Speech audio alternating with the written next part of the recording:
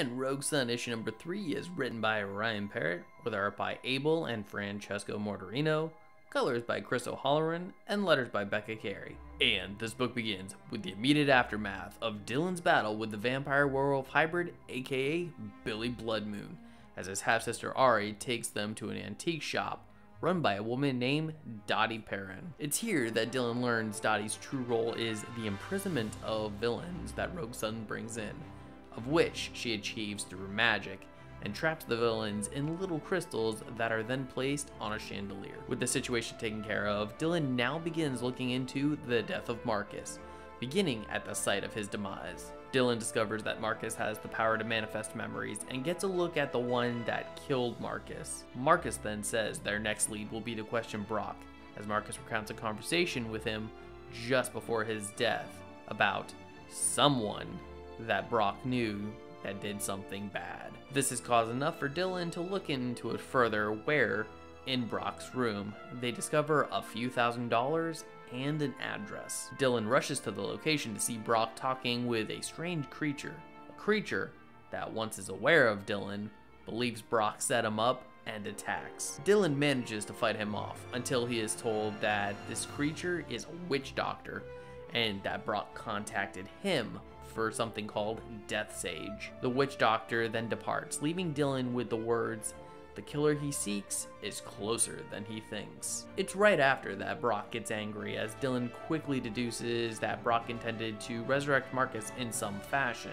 The two then have a conversation where Dylan realizes how broken Brock is without his father, and Dylan cheers him up by saying that he'll give him the Sunstone when he's older. Meanwhile, back with Dottie, she is going through her nightly routine and talking to the villains in the crystals when she realizes that the one containing someone named Demonica was missing, and it's then that we get the reveal that Ari took it, as we see her striking a deal with Demonica, with her plan being to steal the Sunstone. We then shift to the issue's epilogue, where we find Billy Bloodmoon as he frantically searches for a way out of the cornfields that he's in. He comes to a door, and once open, he sees this realm of craziness, and then Rogue Sun as a scarecrow, of whom asks Billy if he's ready to begin his rehabilitation. And I'll admit, this is a series that is getting better and better with each passing issue. One of the things that this issue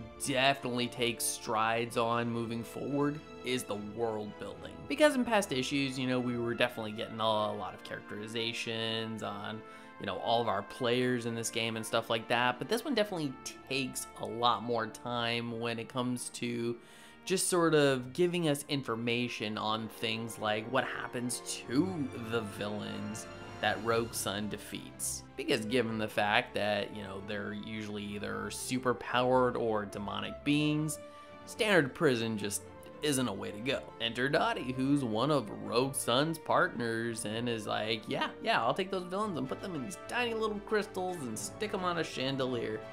They ain't going anywhere. And then, of course, at the end of the issue, learning the purpose of these crystals is that they are essentially trapped in these little pocket dimensions and stuff, and it's all about their rehabilitation. Which does make me wonder if any villain has actually been rehabilitated in this way. That would actually be kind of cool if, say in a future issue, someone that was, let's say, one of Marcus's villains comes and helps Dylan. And then, of course, just getting to see other mystical creatures in this world, specifically the witch doctor, because for all intents and purposes he was kind of gross and muddy and just seemed to really be quick to anger. It's just whoa, you said you were coming alone, now there's other people, you set me up, guy, I'm just gonna attack. And even still, I found him intriguing. This is a character that can help people communicate with the dead. That could be a very useful skill, and I'm actually wondering if we're gonna get to see him again, if he's going to become a player in the story in any fashion. So again, world building, definitely an A+. Then of course, one thing that happens with characterizations that I think is a huge step forward is giving Dylan more layers than just angry kid with a chip on his shoulder that's also basically a bully at school. Because I'll admit, out of 2 issues, it was starting to get a little tiresome, but here, the story slows down, takes a moment, and gives Dylan this moment with Brock, which was, it was a very heartfelt moment. And I was, sitting there thinking to myself, here's Dylan comforting a child who, for all intents and purposes, is the other son of the man that abandoned him and, seemingly got all of the love and attention that Dylan probably craved himself, but of course, is just too jaded to admit it. And even still probably harbors some envy towards Brock and even Ari maybe. But again, the fact he just takes a moment to sympathize with Brock was, very good step forward for his character. And it's these small acts of kindness that I think are what's going to end up, really blossoming real change for Dylan moving forward. Because as we know with superheroing, punching the bad guys is just part of it. Compassion is another very important component to making a good superhero. But while Dylan definitely got some leaps forward, Marcus is still coming off as kind of a dick. I mean, not only was he just like, yeah, so, I had this conversation with my son that's, kind of suspicious, and I'm thinking that, he may have helped orchestrate my death in some fashion, and then finding out that Brock didn't have any involvement in it, and he was actually disappointed. Not so much in the fact of, I really want my son to be guilty. It's just more so of, that was our best lead, and I was kind of just hoping it was that, just so we can wrap this investigation up quicker. And I'm just sitting there reading the page like, bro, I mean, you should be happy right now. You should be going, yeah, there's no way my son's a killer or, conspires with killers.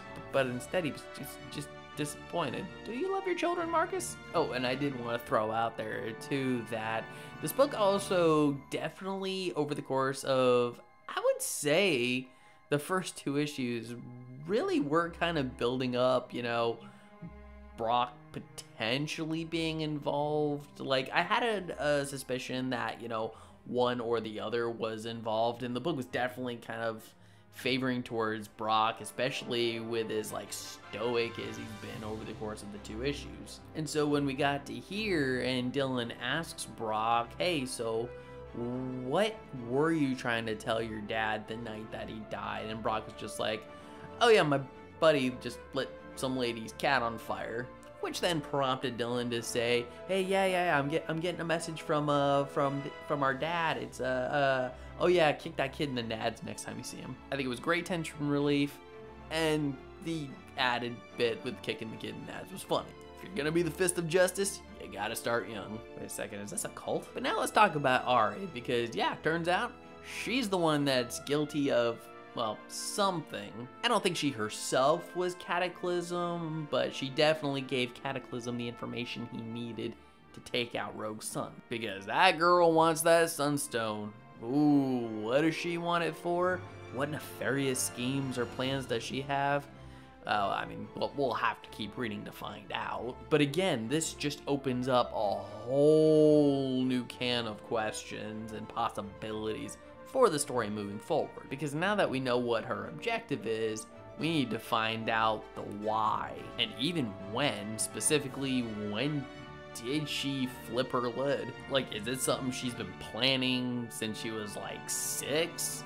Or, did she not go all dark side until, puberty or something? Or is it all just more of a recent thing for her? And I think that when we do get the reveal, it's going to be interesting, to say the least. Probably even relatable or sympathetic. When it comes to the art, I think it is still really good here. I think one of the standouts to me this particular issue were the color choices and all of, the swapping colors just based on the environment and whatnot. When we were in the swamp with the witch doctor, it was all very, just brown and muddy. Dottie's place had this, calm purple tone going on. But by far, the craziest part of the story had to be in the blog where Billy Bloodmoon just rips open that door and just sees all of that insanity. And it's then at the top of the page, I looked up and I thought to myself, Sauron? Is that you? What the hell are you doing out of Mordor, guy? You look at that fiery eye up there and you tell me that does not remind you of Sauron. Because here in the prison, the Great Eye is forever watchful. So in the end, I think the story is great. I think the art's great. Dylan is getting development for the better. And Ryan Parrott is setting us up for what I think is going to be one hell of a confrontation with his half-sister. I'm just saying, I'm here for it. And with that, I'm going to give Rogue Sun issue number 3 a 9 out of 10. So Rogue Sun issue number 3. What did you think about this book if you've read it? I'd love to hear your thoughts. Please leave your comments in the comment section below. And if you like this video, I'd love it if you'd smash that like button, share it with some friends, subscribe if you're not subscribed already, and ring that notification bell for more comic book content. And if you're wondering what to watch next, consider one of these 2 videos. Alright, take care, have a great day, and as always, stay geeky.